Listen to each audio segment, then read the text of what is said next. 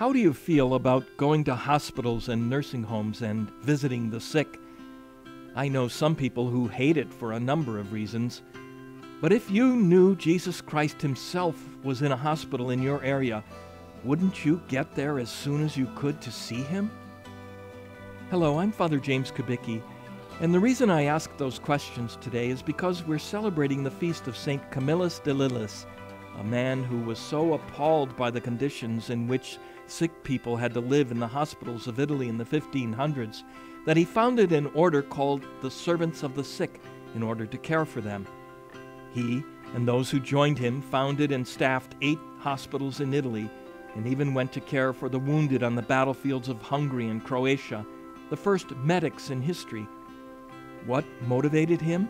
Not just his natural empathy for the sick, though he himself spent time as a young man in those bad hospitals and suffered from ill health throughout his life. Certainly this experience helped him to empathize with the sick. But there was something else as well.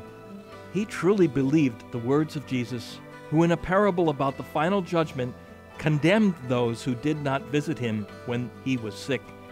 The condemned asked him, when was he sick and they didn't go visit him?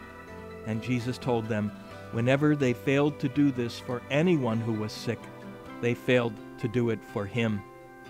In fact, a cardinal once came to see Camillus at a hospital where he was working and was told that Camillus was with Christ at the moment and would see the cardinal when he was finished.